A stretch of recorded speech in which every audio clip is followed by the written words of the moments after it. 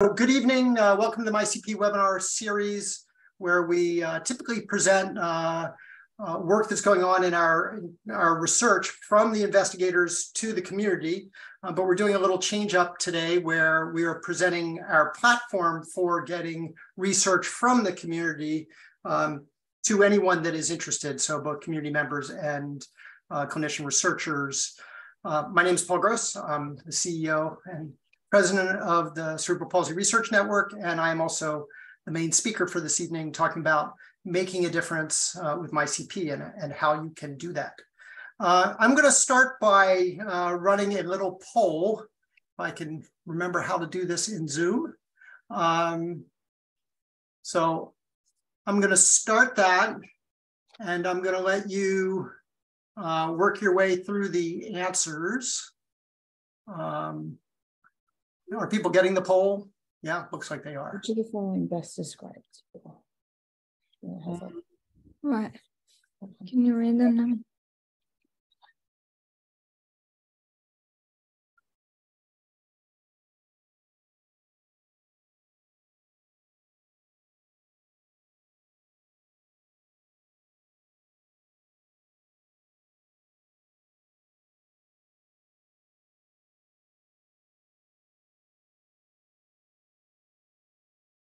Okay, I'm going to end the poll and see if I can share the results.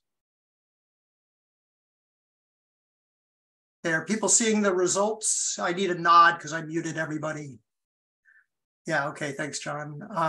All right, so 75% of us are adults with CP. One is a caregiver. There's no one who it's their first MyCP webinar, which is going to shorten the presentation. Are you already a member? Everyone is. And what have you participated in? A lot of it. Wow. Okay. This may officially be the choir. So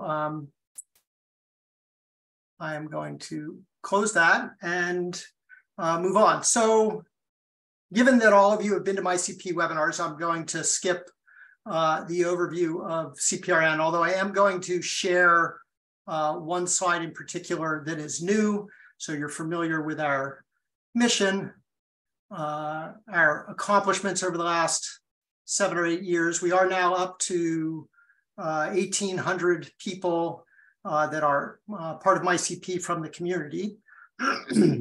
And we are also up to 9 publications, which is exciting and new, and several manuscripts under being developed currently. So I'm just going to refresh people on this because this relates to the presentation. So we have 2 registries. We have a clinical registry, i.e. a registry that is a database of information that gets gathered through usual care when a person comes into the hospital, either for an event or comes in for an annual visit. An event being, some kind of acute pain or accident of some sort, or for an intervention, or just that annual visit. So those are the clinical registry. And then the community registry are things that you've all participated in, or many of you have participated in, which are the surveys that you can find on MyCP. So I've got 2 data points from each of the 2 registries, and they're important to understand. So gross motor function classification system is that 5-point scale that's used to assess how you move around through the community. So 1 through 3 are ambulators, 4 and 5 are wheelchair users, and then within 4 and 5, there's different degrees of sort of trunk and head control. So looking at the clinical registry, this is back from November data of 2021, we had about 5,000 patients in the registry. And for June Kales' sake, I'm going to say we call them patients in this scenario because they are in the hospital. And you see a U-shaped curve. And if you were to go and look at the CDC research, which is a population-based surveillance, you'd see a slightly different shape of curve in terms of how ambulatory status is represented in the community in a way that represents the population. Our clinical registry is biased towards people that come to the hospital. And so that's important to understand. but it's also intended to be an enabler of research, where what we're trying to do is research in that setting the things that happen as a function of growing up with CP and the interventions and the outcomes. On the right-hand side, we have age, and we just bucketed it into some age bands. And you see that we've got a little over 20% in the clinical registry are adults at this stage. And I do need to break that 11 to 18 band at some point into up to 17.99 so that we can actually see the percentage of adults. So then in the community registry, which is all based on the sampling of data that we get from people participating in MyCP, you see smaller numbers. This was back in February, and we had 1,669 members of the community that were part of MyCP. And you see a very different distribution of GMFCS, or gross motor function classification system. And this is also not representative of the population. It's representative of the people that spend time online, interested in advancing research, being public with their, or directing their data in a way that can advance care and generate new discovery. So you see a different representation than you'd find in the population. And you also see a very different view in terms of the age distribution versus the clinical registry. And that, once again, is, I think, reflective of even the crowd that we have on this call. A lot of interest from adults in seeing research advance for cerebral palsy. I am going to Hey, Paul, this June, why did you stop at over 36, bottom right? I stopped at over 36 because the graph in the upper right was done by statisticians, and for reasons that I can't explain. And so that's why we have, like, we can look at a scatter plot of age and get a different view that wouldn't be percentages, but would give you kind of gestalt. And that would not use any specific,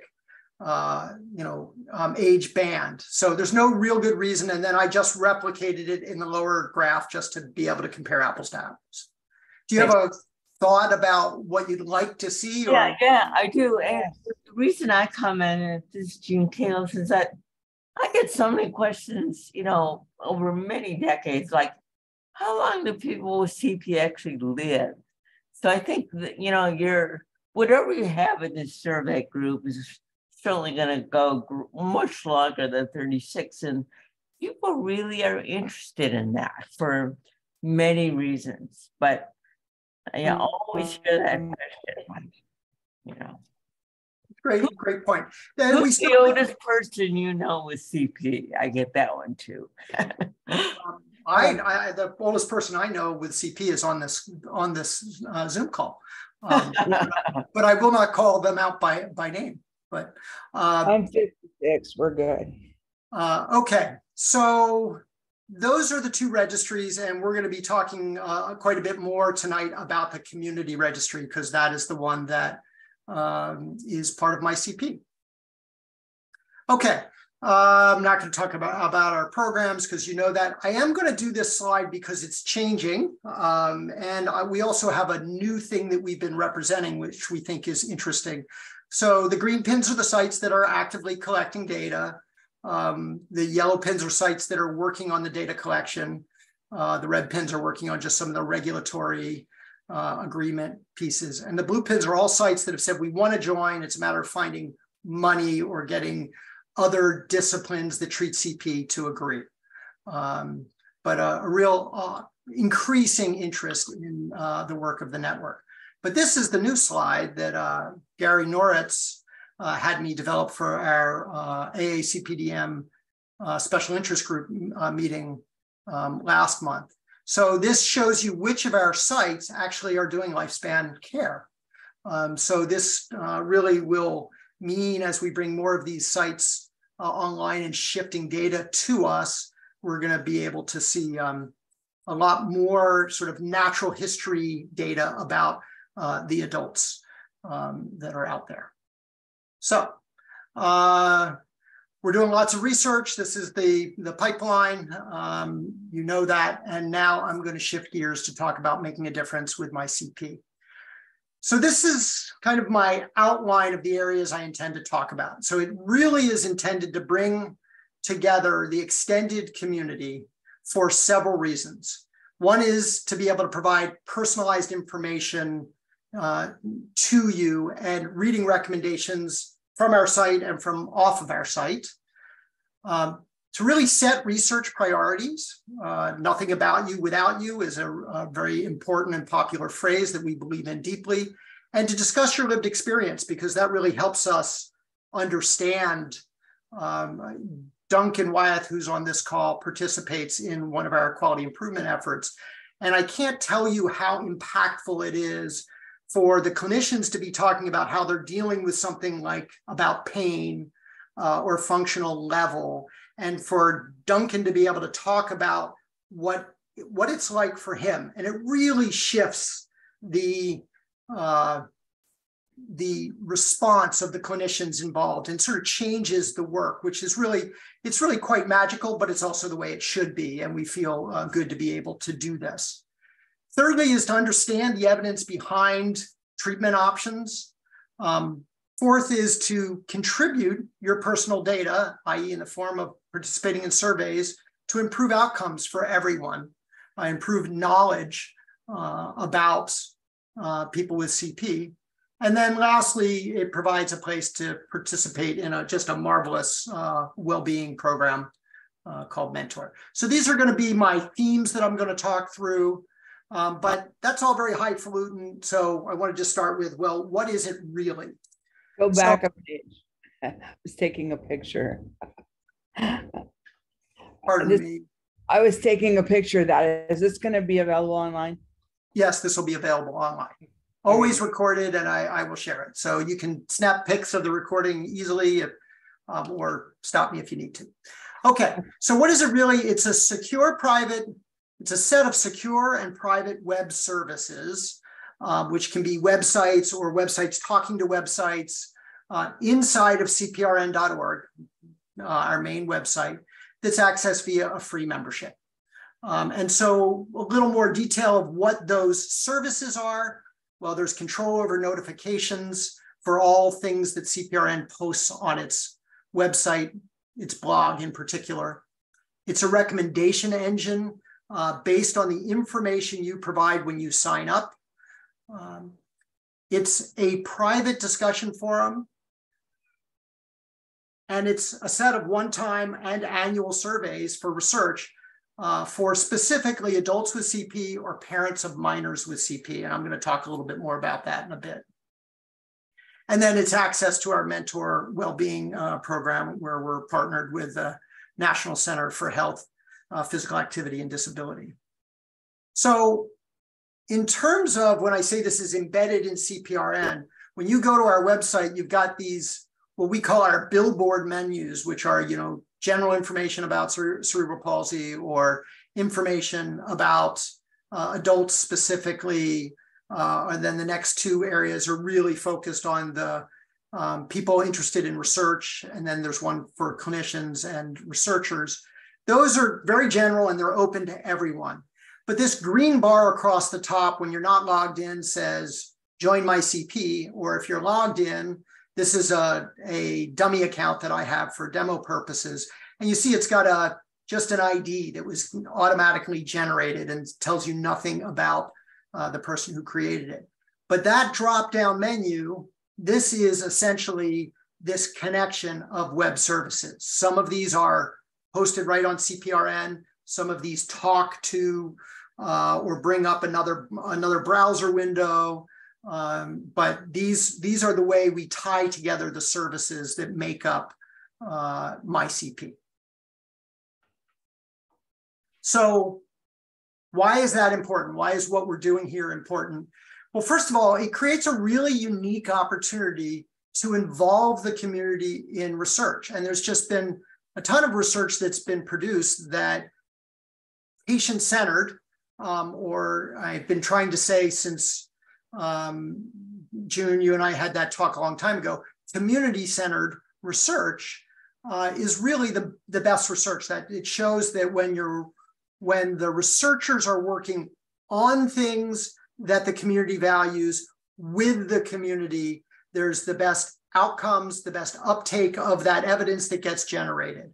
So that's really fundamentally important, to be able to have the community come together to discuss priorities and directions, and really make it feel like it is an extended community working towards improving everyone's outcomes and well-being. It is a place where there's availability of diversity, of equity, and inclusion, with the limitation of it's anyone with internet access. But it is free. It works on the phone. It works on a web browser. So with the exception of the fact that there are people that don't have internet access, or that it is pretty open to everyone in that regard.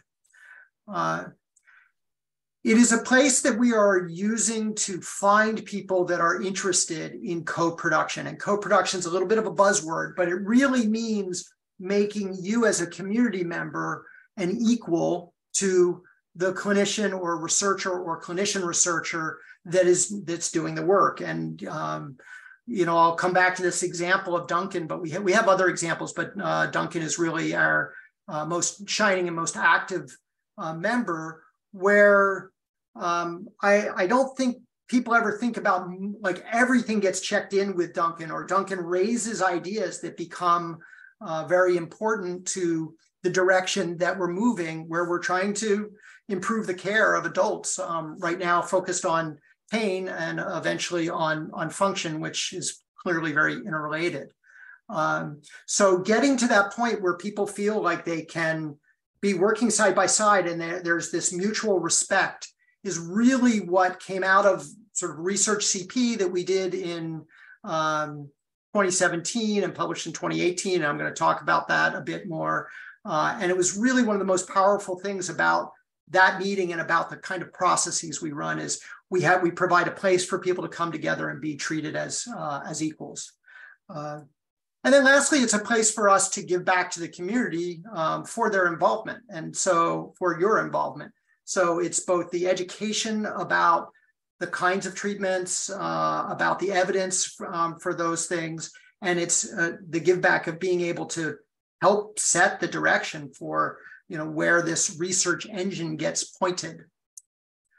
And then it's also targeted information to help you with your journey.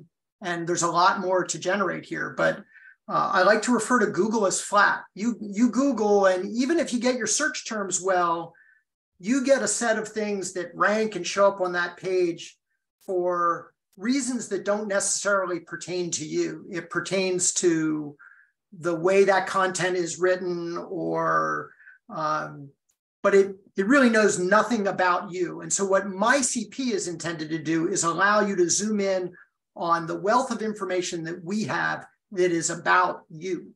And so that is really one of the key things. And that content that you're zooming in on is created by experts, and it's curated by community leaders like Michelle, who I do believe I saw was on the call and created the CP Toolkit, worked very, very closely with many leaders in the field to say, like, here's the information that we think is important to present, but to present it in lay language, and then making sure that it's factually accurate is really an important part of what we do.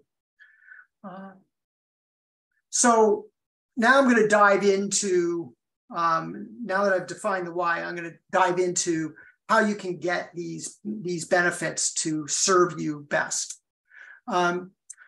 So when I talk about notifications, that's the little email that you get. You may get a full description of a blog post where we describe news and CP stories and study accomplishments and webinars that are upcoming. Those things generate email to everyone that's a member of MyCP by default. So posts go to everyone. But each post is actually tagged with multiple categories that characterize the content. And so you can really turn down the knob because the knob is on like 11 for most of you. You can turn it down and really make it targeted what's interesting to you. And so if you're only interested in news or information that's coming across our site that's focused on adults, you can select that and not select children and families, and you won't get, probably a third of our posts. You can zoom in on research, and we focus on things that are community driven, things that are specifically our studies, things that are specifically about the registry. And you can decide, you want all or none, and really dial that in. Care improvement, which is our quality improvement effort. This is again, this example that Duncan is participating in for adult assessment of adult pain right now is what it's focused on. Care improvement is how we're trying to, in real time, change the way people are cared for at centers across the network, and then generate information and evidence that can change care, globally. And so you can, we sometimes do posts specifically about our accomplishments and that and what we found. And if you're just interested in care improvement, you can check that box. Well-being for our programs there. And then we tag every post with latest.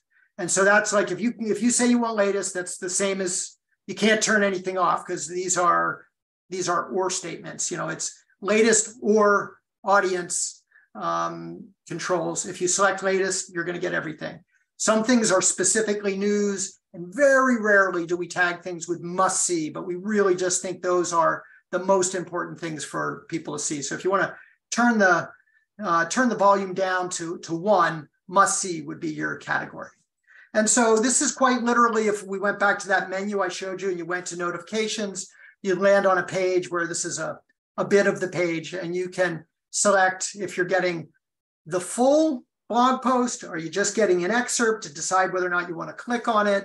And then you have all of these categories that you can select or unselect to sort of choose the information that flows to you. Let me pause there. A lot of information so far. Anybody have any question about anything that I've said so far?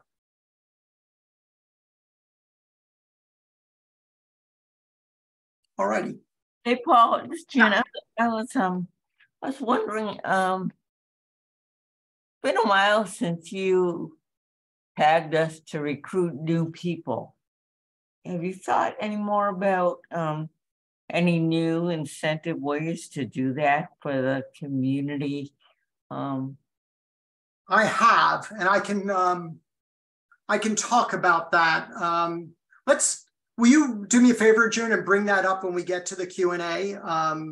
I think that that's an important thing, and we are trying a couple of different things, and I would love to get the benefit of all of your thoughts as to how we could do better on that. Sure thing. Yeah, Okay. I have a couple questions too, but I don't know that they're appropriate for right this moment. Okay. And I did put something in the chat. I don't know if you saw that.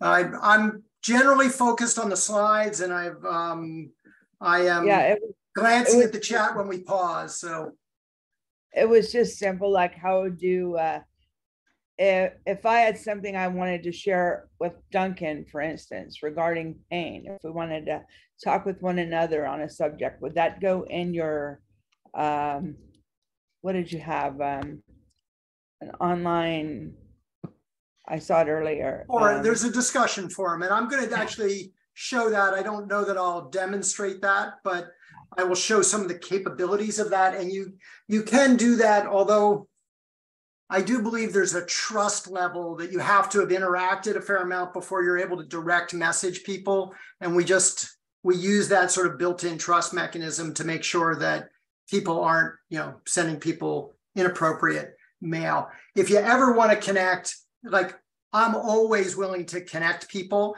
and I'll always take the mail from one person, send to a question to the other person, and then connect them. Many clinicians are willing to make a direct connection, but like I always ask them because of their time. And so I am willing to broker anything, but in general, that's something that MyCP can be used for. Perfect. Okay. So moving along from notifications. So how do you get personalized information? So one of the other things that was on that green pull down was the recommendations page. And so it generates recommended reading based off of the information you fill in when you sign up. And so you give us not a ton of information, but enough information that we can sort of zoom in on some of what would be important from our content. And we try to update this. This is not as dynamic as I'd like it to be, but it still provides some valuable information. And you could all help me by, when you feel like there's a piece of information you found that you didn't get from the recommendation engine, you could, let me know and we'd be able to update that. So it recommends pages, books from our book reviews or our set of book resources, videos, and webinars. And it does that based on really your movement disorder, which is your cerebral palsy type when you signed up, your age, your gross motor function classification system level, and then your role. So we make recommendations that are different based on whether or not you're an adult or if you're a parent or a caregiver. So those characteristics you see here are, if you were to go to your profile, which was again one of those drop downs in the MyCP area, you would see what you filled in. So your CP distribution, i.e. which limbs are involved, what your primary CP diagnosis is, and then what your gross motor function is, and your age is filled in as well. And we can make other recommendations from the other data we have when we have appropriate things to match, but those are the ones that we use as our core for the matching work. So let me show you right now an example page. So I'm going to share.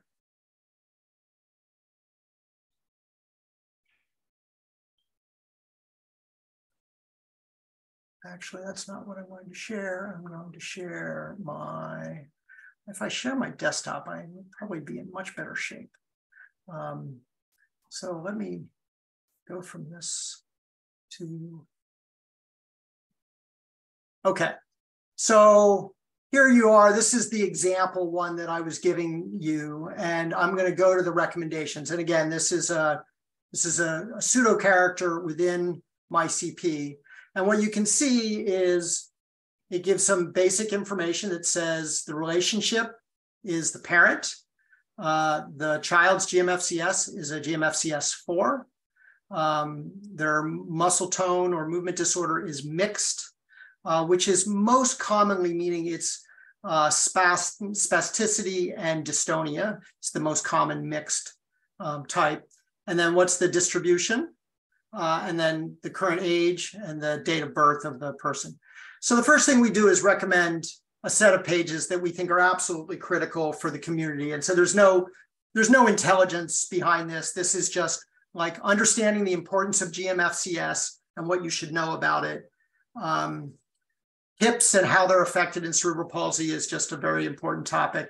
And then the all-important physical activity and exercise to sort of maintain as much mobility and movement as possible.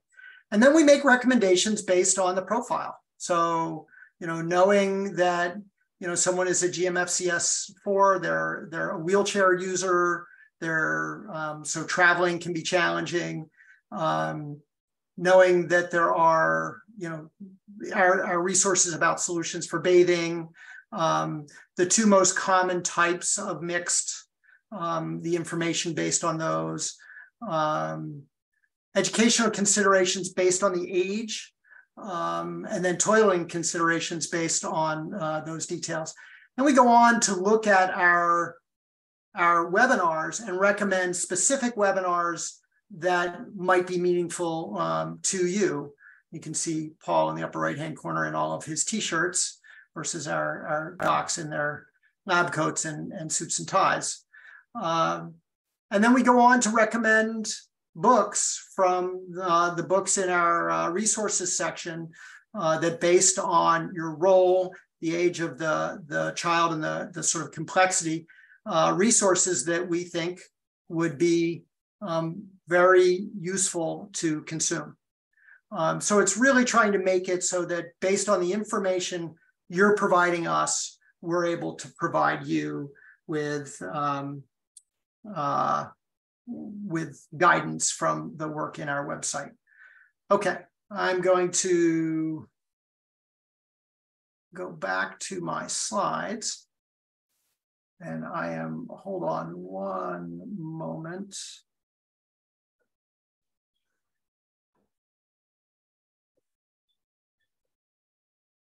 A shot of my bruised arm from my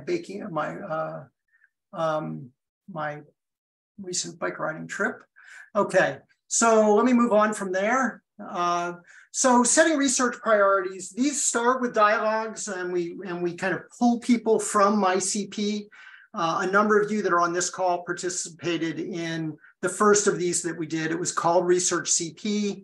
It was about a 3-month program where we ran through a set of webinars to sort of educate everybody about terms and the definition of research and quality of improvement and registries. And then we generated uncertainties, for research ideas or care and treatment ideas. And then we voted on them in a way that did a prioritization. And so this is just from the publication that came out in 2018 in Developmental Medicine and Child Neurology. This is just the top 5 of the items that were discovered. And effects of aging were and ways to improve outcomes were, very highly rated. And then all the interventions that people go through was another top area. So this was really very community driven. When we got together in Chicago after we had upwards of 200 people getting educated and voting on things, we got together with 45 people, and it was really split evenly between clinicians and members of the community. And the members of the community were split pretty evenly between adults and parents. It was really a very powerful event, and it really guides what we do. So your work in MyCP and collaborating with us helps set the direction for research that gets done. We've done another one of these, and we anticipate doing a 3rd and 4th one in the coming years. This one we did a webinar on that was done by Laura Gilbert. This was Research CP Dystonia edition. And in the sort of interest of being as much like, was it Johnny Carson that did top 10 or Dave Letterman? But whoever did top 10, I'm assuming there's someone on this call that knows the answer to that. But anyway, we did top 10 research themes for dystonia and CP. And one of the things in this table, and again, this is just the top 3, we have the source. So who actually proposed this thing that got voted? And so the top idea was submitted by a community member. And you can see of these, these first 6, community members were 3 out of 6 of them. So this is just another critical aspect of what being involved in MyCP gives you an opportunity to participate in that can make a difference in the research that gets conducted and the way it gets conducted in a meaningful way. Thank you, June. Letterman was the top 10. I appreciate that. Okay. Another thing that we've talked about is, got ahead of myself, is the ability to discuss lived experiences in the MyCP forum. So I want to say some things about this. This is not always fully clear to everyone. MyCP is private, and that means it is behind a wall that Google cannot get to. So the conversations that happen there can be at multiple levels of security and privacy. We have groups that can have discussions that are not open to everyone, and we organize those based on request. But mostly everybody can see all of the discussions if you're a member. So it's not indexed by Google. It's not accessible to anyone that's not a member. The content is all user generated. We're not, we do feed our posts to to MyCP, but that's just to give us a place. We don't allow discussions on our website, so it gives us a place to discuss our posts. And then it's moderated by Michelle and me, and many of you that have just been involved for a long time. I mean, many of the people on this call are most active members, but it's also extended community. It's not just people with CP or caregivers. And so one of the things you can look at when you are, looking at anybody's post is you can see by these little, they're called flares, and they go by their name or their ID. And it's, are they a member of the community? Are they a clinician researcher? Are they an advocate? Or are they from industry? And we require that when people sign up, first choice is that you're anonymous. But if you want, you can use a nickname or you can use your name, totally up to you. But for these other categories, it's required that they disclose their full name. And we send them a separate mail about the rules of the forum to make sure that they're not recruiting people for their studies or doing market research. Anything that they want to do like that, they need to come to us for permission. And so you'll occasionally see posts get taken down because they violate our terms of service. And we're constantly discussing sort of what's fair, what's right, what's the right way to engage the community. Can I ask a quick question? Go ahead. So this might be out of the scope, but let's say, for instance, that I have, an x-ray of a knee of an adult, and then I have another one, 3 years later, and I want to compare that and make a statement on that. Is that beyond the scope of something for this kind of forum, and how would that be submitted? Well, so you can upload images and whatnot. I would say several things, and these are all in our terms. One is, if you are not de-identifying those things, you're choosing to be privately public within the context of the forum.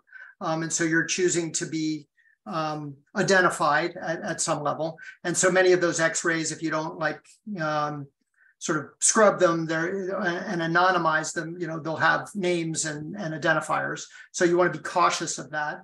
The second thing that we note is we're fine if people share their experiences, but we're really cautious with anything that's either diagnosis or recommendations, because we've got clinicians, and the clinicians can't, generally can't make recommendations either. That they've got to say, here's the evidence for something. They can say, this is what I do in my practice. There's not evidence for this, and this is why.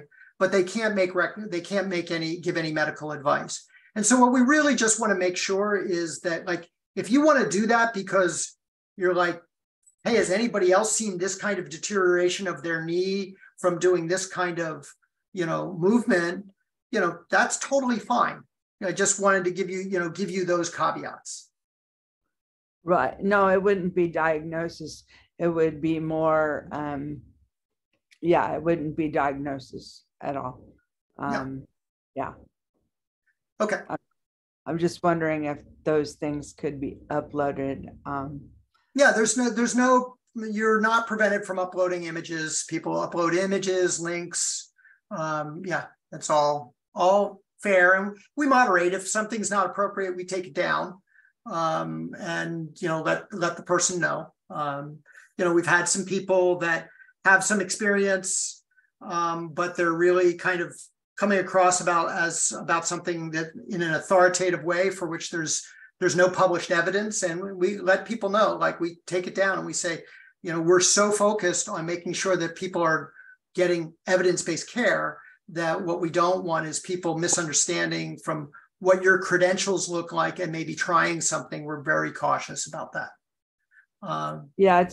It's more something I would run by you first and then put up. And that's totally fine. You can always reach out to us to say, hey, is this a legit way to use the forum? Yeah. So go ahead. Oh, Christine, I just wanted to add to me, that's one of the advantages of engaging on a regular basis with one of the quality improvement teams. Because when you're meeting with our clinicians and other community people on a regular basis focused on a particular research issue, we do sometimes get into discussions about diagnostic techniques and prognostications and even specific medications that we would never open to the entire group, to the wider community.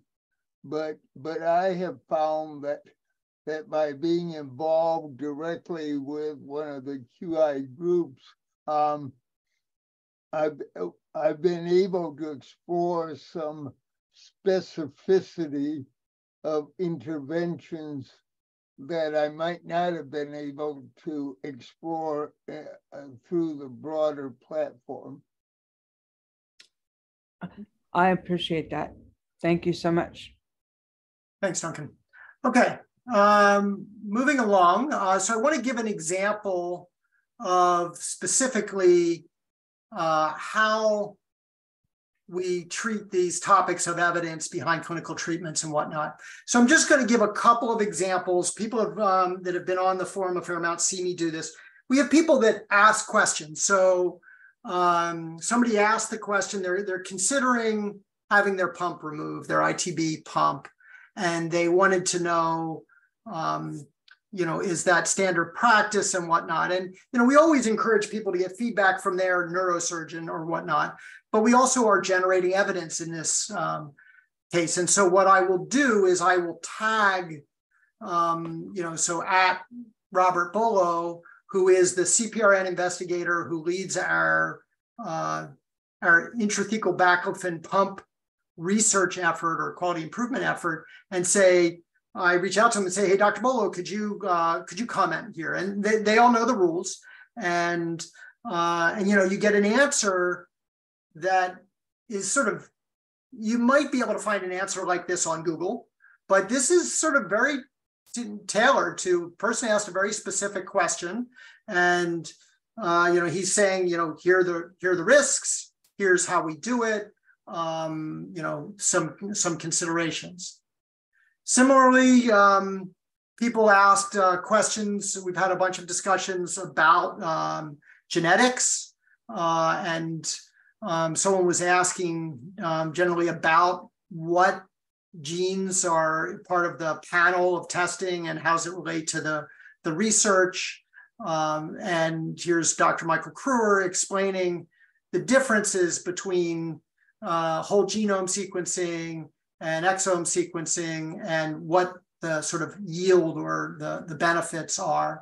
And so, it's had like, you don't get much better access than to someone like Michael Kruer about genetic testing. Here's a question someone was asking about arch surgery and whether or not it would allow them to avoid AFOs. Freeman Miller, Dr. Freeman Miller is retired, but still engaged and answers questions almost whenever tagged. He's considered by many sort of the father of the sort of orthopedic view of CP. He's written a great book and he's active. Like anytime, I tag him, he'll take the time to give a thoughtful answer. So it's just kind of an amazing bit of access to expertise. And then here's a very kind of a different one. Someone was asking me about a specific type of suit that the people marketing it were quoting research that showed its improvement. And they were asking me, like, why don't we have this in the US and whatnot? And so what I did was I reached out to one of our, very well-funded NIH researchers and said, hey, can you just take a look at the studies that are being quoted and what's being stated as the conclusion? And I got back a very, well-reasoned response that, that this is evidence that's generated without control groups. So it's much weaker form of evidence. And in some cases, no blinding. And so this is a clinical researcher who understands the sort of standards of research methodology, looking at a device product that is being offered and saying, why this is not appearing here is because there are some claims that are being made that are kind of using data more like a drunk uses a lamppost, which is more for support than illumination. So these are the kinds of things that we are able to do on the forum that are quite unique, in addition to all of the interactions that people have about a number of topics. And I will just take a moment and just pop over to the forum to just sort of show you what's there right now. If my Zoom bar will get out of my way. Oh, I was logged out. Let me refresh. And notice up here that I talked about how MyCP is a connection of a set of services. The forum is actually running on a service so it says My Cerebral Palsy discourse-hosting.net. Discourse is the name of the forum platform. And so, you can see there's a number of dialogues going on here. People can choose to represent themselves either as a letter, which is the first initial of their username, or they can actually put their picture in if they want to be, if they're comfortable with that. And you can see, how many people are interacting, what's the, time that since something's been interacted with. An interesting discussion that got a lot of traffic about feeling isolated. And then this is just the sort of the recency view. You can also go and use our categories to look at specific things. And so this is a little bit more like looking at the table of contents to sort of figure out. So if you want to look at things where people are talking specifically about the community experience, or at least that's what they've tagged their comments to be. Okay, so how can you contribute your personal data to improve outcomes for everyone? Really cornerstone aspect of MyCP, and how you can make a difference by contributing. So it's only for adults with CP or parents of minors with CP. This is actually a change since we moved from the University of Utah to the University of Pittsburgh. Their sort of regulatory review of what we were doing, they felt like we were having people fill in surveys for parents of adults and for caregivers of adults or children, but not legally authorized representatives. So we've restricted it now. So it's only for adults with CP and parents of minors with CP. And we're just now creating a process that, like my son, who's in MyCP and has been documented, just turned 18. And so we're going to generate a mechanism by which the system automatically reaches out to the parent and says, so you no longer have access to research on behalf of your child, your adult child.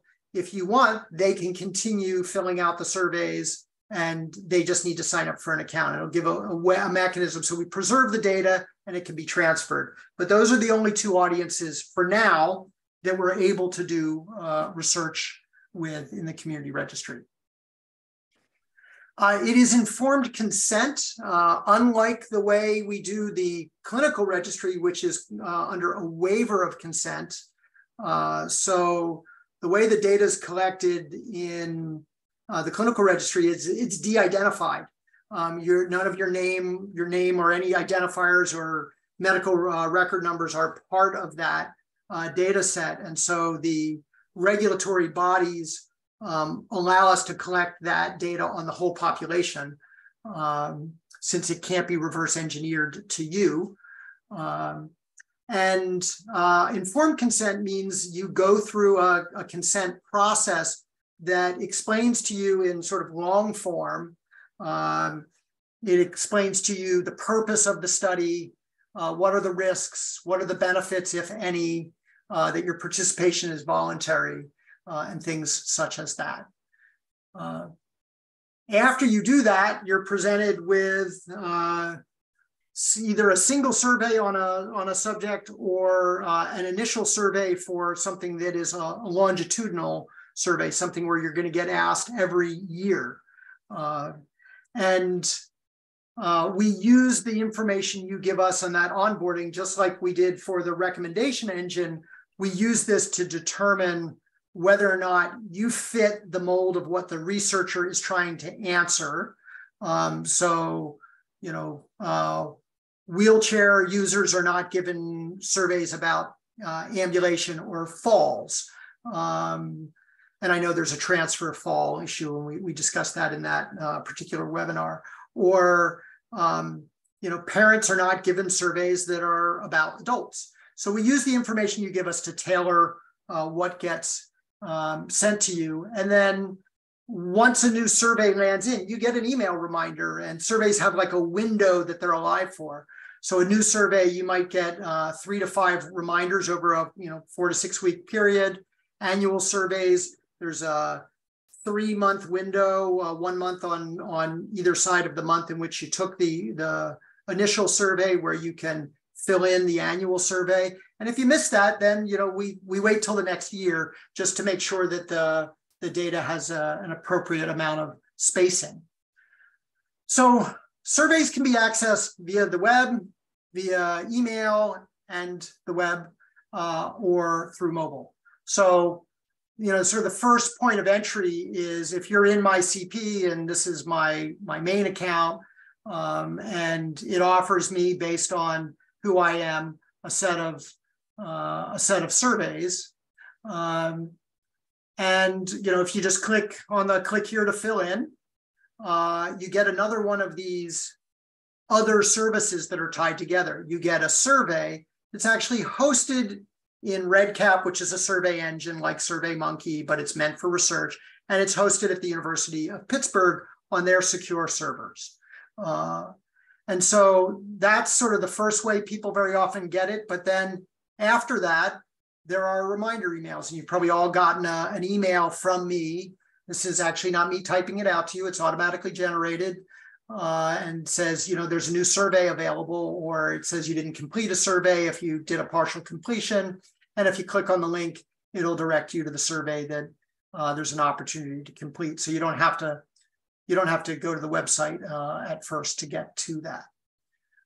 But additionally, this all works in a mobile environment. So the back shot here is just this web page rendered on an iPhone. And then if you click on one of the surveys, this is the medical history general survey rendered on an iPhone from REDCap. So you really can participate in whatever way suits you. And so who is here? Well, as you can see, we have 2410 as of the time I made this slide, either last night or earlier today. It's already above that. And of those, 1,924 are from the CP community directly, whereas these other numbers represent people that are either advocates or clinicians or researchers or people from industry. Within this 1924, you see the division of people, and only this 1817, which is the total of these two, are the ones that can participate in research. So that's who's there. You saw some other minor demographic information earlier. So why you should participate in these surveys is your contribution drives discovery.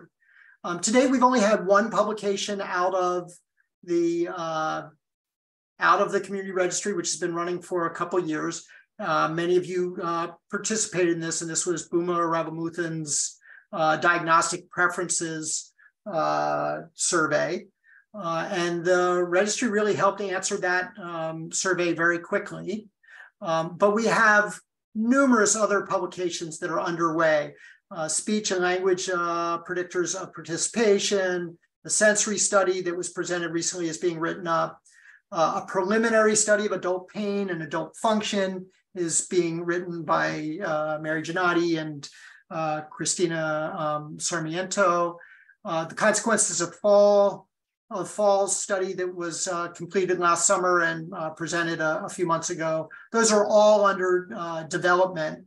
And so what that does is publications are the first step to changing practice. This generalizes the knowledge, and then we can take that knowledge and work it into changing the way care is done.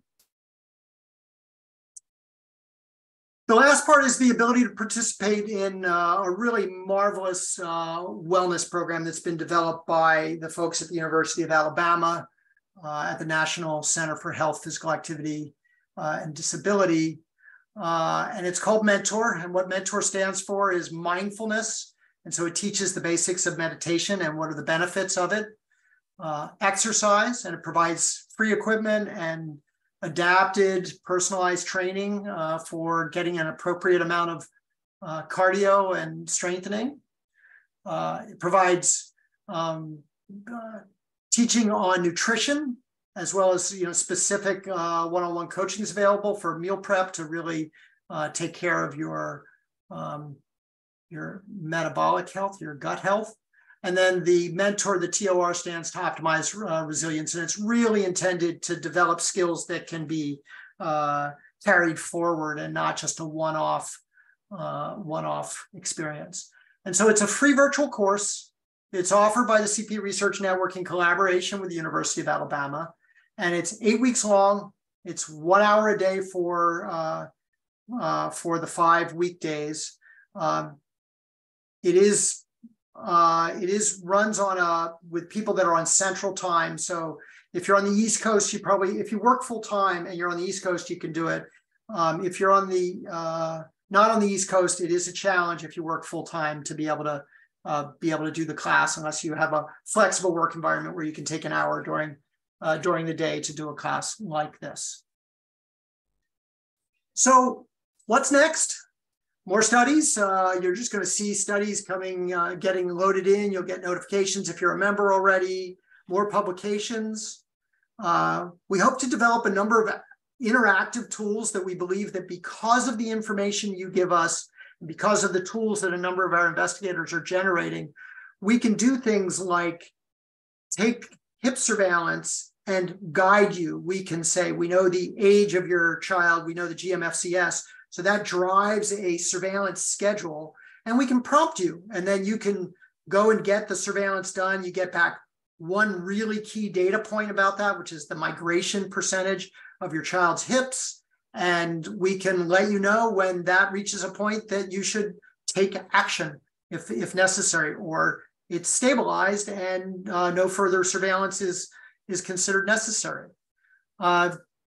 Goal and CP Child, which Dr. Uni Narayan has discussed, really give a mechanism for doing shared decision-making. And so we have a version of these that we've worked on implementing, that you take this survey that's part of the registry now, and it can produce a summary that can be used in a discussion with your clinician about improving your experience with CP. Likewise, Dr. Narayan has developed CP Checklist, which is really for managing complex CP, and we plan to make that a tool. And some of our investigators are working on some family diagnostic tools that can really help families identify issues with their children. And then we're also working on some clinical trial referral capabilities. So right now we refer sort of internally, but as we are looking at ways in which we can refer to trials in general based on the information we know about you. So in summary, MyCP is a free personalized web portal, and it, as you saw, sits in CPRN, but gives you access to a number of other resources that are connected to CPRN for those discussions, for those personalized web resources. But really, the most important part is for you to be able to contribute to the body of research so we can advance the research into CP and access to our program. So I know most of you are signed up, but I want to open it up to questions. Not that we haven't answered questions as we go, but let me see if anybody has any specific questions from that. I'll take a look in the.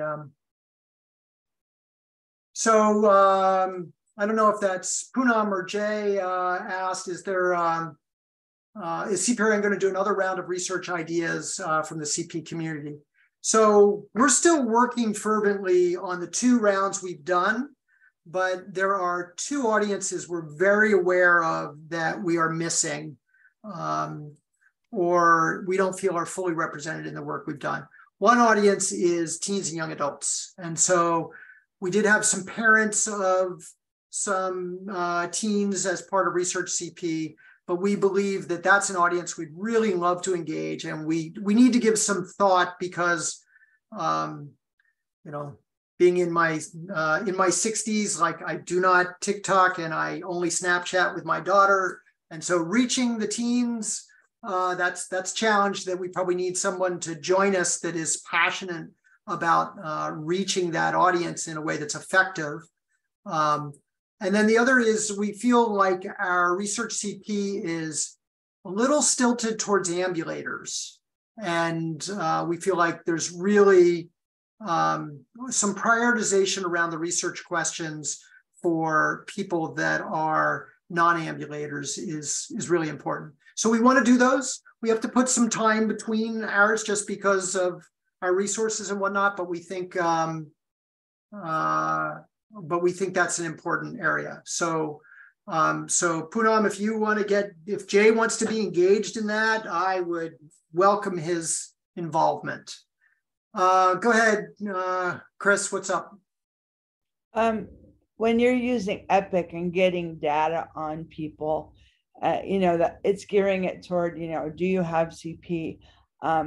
But for instance, if a person has CP and then you're also getting a marker that that person has an inflammatory condition or that they have a gastrointestinal issue or any other kind of issue, are you also able to go to that, like if you're getting a whole bunch of things that say, hey, we have a lot of people with gastrointestinal issues, can you then,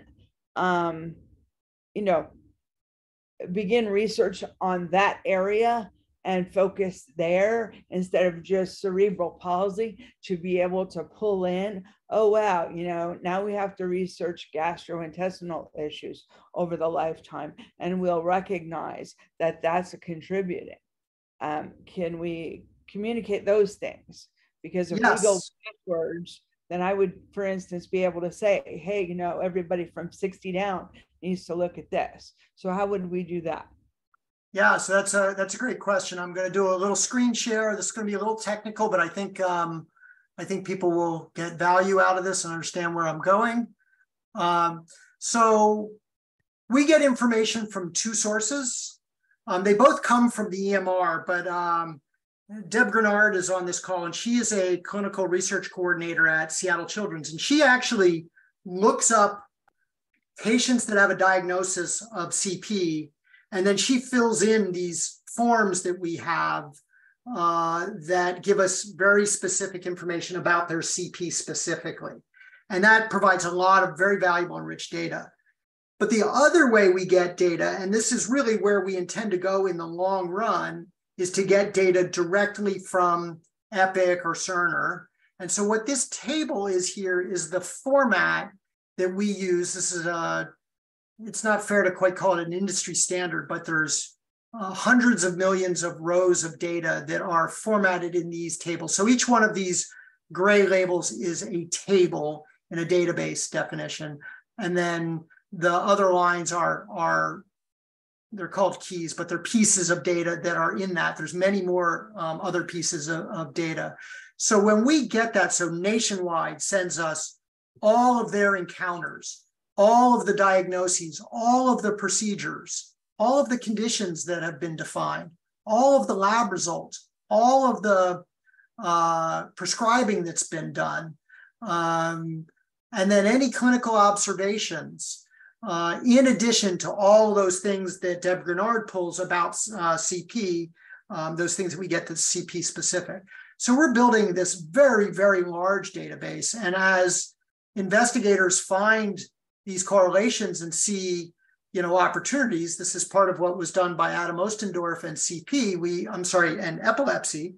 We added a set of questions about epilepsy, and it allowed us to see unique things about the treatments that people with epilepsy and CP don't get.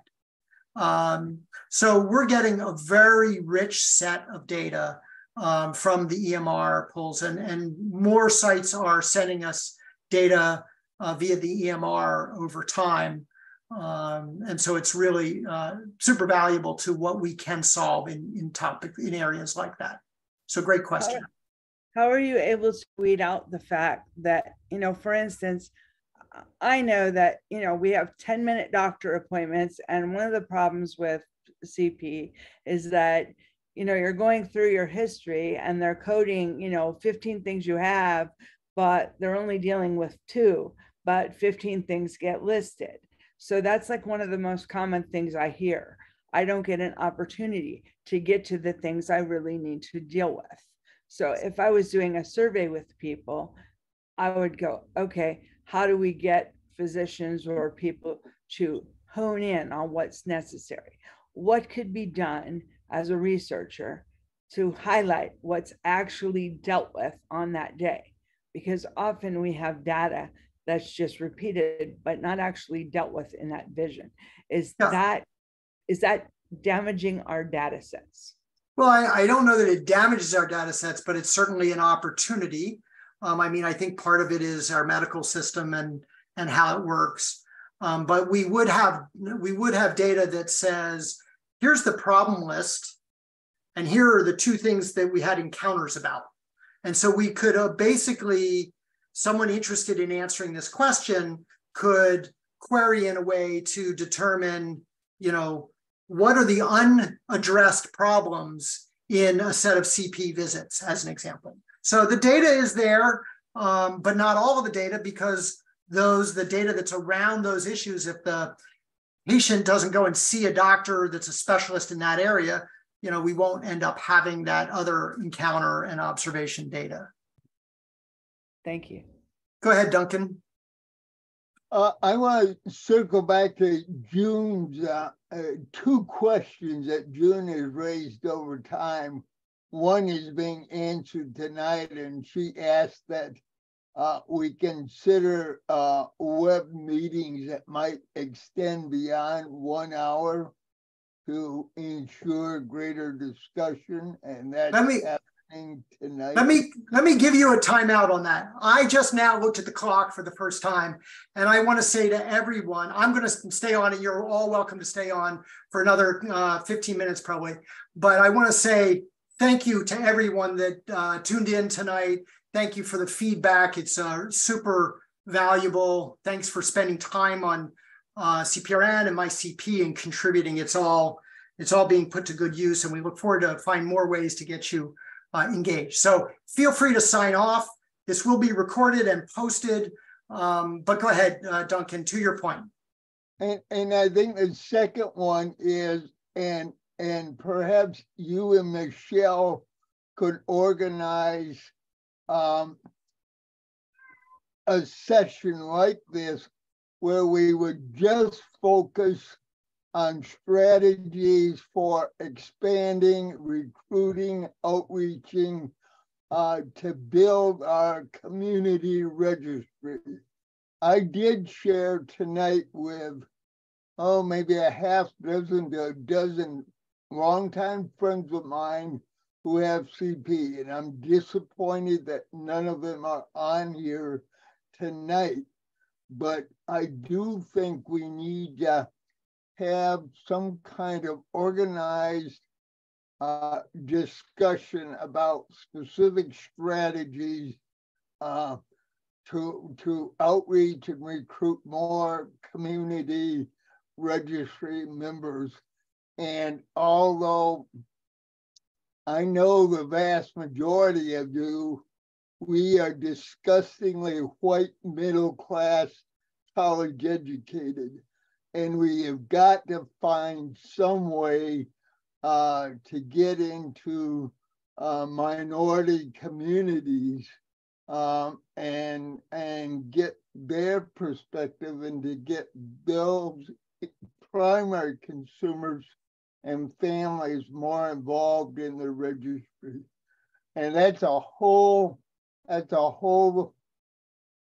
different area that I think those of us on this call tonight could make some real valuable contributions personally and experientially on how we could expand our reach. So let me address those in reverse order. So on recruitment, I think it's a great idea, and I would love to get together people. Mary Gennady and Ed Hurwitz would be very interested in that as well, to talk about how we can do additional recruitment. And I think I may have just sort of struck a minor gold mine with the photo contest, but I'll come back to that in a moment.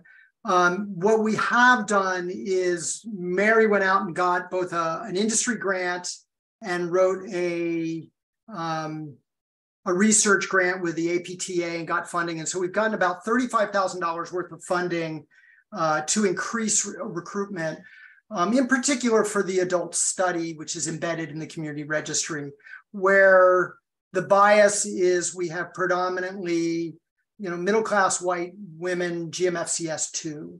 And so, we really want to round out the sample that we're getting to get more generalizable information. So we started out, we partnered with the CP Foundation, and they've done a recruitment effort for us. And they've been able to recruit about 100 additional people. They were able to get a little bit better mix of GMFCS 3 and 4, a little bit better mix of men, but still, their bias is similar to our bias. The other things we plan to do is that Ed Hurwitz is going to use his clinic to try to recruit people directly, either in real time there, and that gives us an opportunity to reach people that are kind of a little bit of a captive audience and, try to intentionally get a different sampling.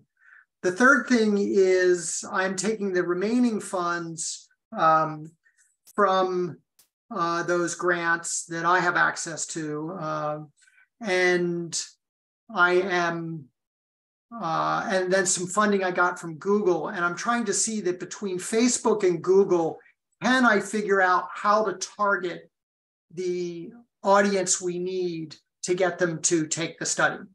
And so that's just not insubstantial amount of money that we have. We actually have $10,000 a month from Google to spend on advertising, but it's kind of hard to figure out how to get, from being able to advertise on Google to getting people through to taking the study. But we're working on that. And so that's a very active item that we have. And I think the gold mine that I was going to refer to is the photo contest. A couple staff members reached out from a neuromuscular adult home and got a number of their people to participate in our photo contest. And we're having a follow-up meeting next week to talk about other ways they could be involved because they found that really valuable. And it was great for awareness. We had a couple of winners from that place because they did a great job raising awareness. So I think there are other strategies, and I think tapping into your collective brain trust would be helpful. Longer webinars, I think we just have a time constraint that, we polled everybody, and it's like, if you want to get people on the West Coast, you can't really start before 5. And if it's really hard to get people. I think it's figuring out what discussions we need to do and we can do earlier, or maybe we can do pre-recorded and have the time be discussion time or something like that. We can try that. It's a good idea to try additional things. June, what can I do for you? Yeah, a couple of things. One is, yeah, I'm glad to participate in a brainstorm kind of session that you all talked about. The surveys, I note, when I get a prompt to do a survey, I star it, but I'm busy. It shows up in 100 different emails. So I did not know that it's time sensitive. So you might want to consider in the subject line saying 30-day opportunity or 60-day opportunity, because I figure I have all the time in the world to do them. I did not know they were time sensitive. So just a note on that. That's a great idea. And I'm sure Blair Cooper, who's the programmer that helps me do all the fancy things that happen, would probably, he would groove on getting that done. I think that's great. And also, you mentioned really quick in passing that you would not want to do a fall survey, send a fall survey to wheelchair users, unless it was about transferring. But there are many wheelchair and scooter users who are walkers as well. So I know it kind of dices, but just take note. No, it's a great point. And as Duncan could tell you, so we're having a marvelous discussion in the adult care about the change.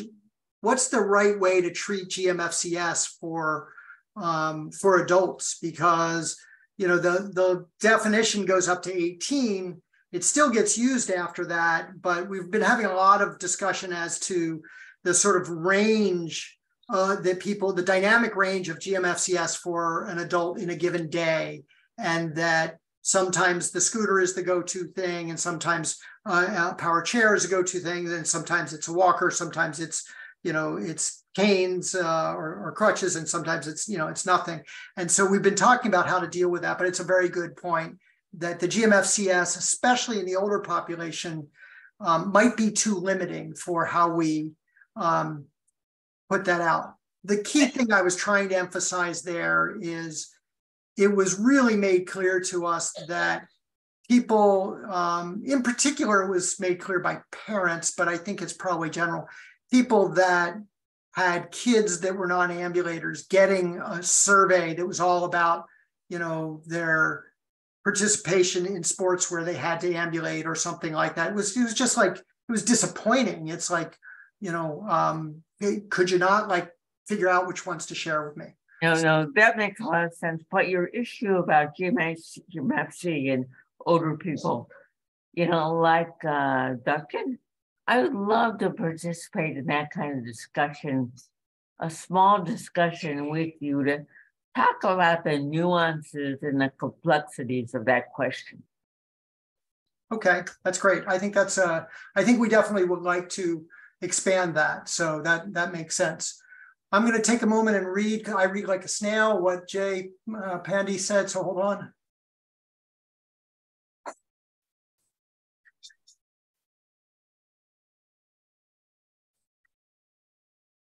Yes, I think that's a great. Point, Jay. And one of the things. So anybody can read Jay's comment in the text. It's like. Focusing, if we want to do like engage people, focus on the things that they want to accomplish. And we had some very good feedback from someone that they really would have liked to have known a little earlier how they should direct their education from careers that they would be more accessible to them if, say, they're a wheelchair user or something like that, and to make sure that they sort of spend their time educationally in a way that is sort of wise for their opportunities and fits. But that the whole general topic, I think, is a great point. And I probably still I have an 18-year-old son, and I still have not figured out the magic trick to get him to engage, even if it relates to that kind of thing. So off to music production he goes.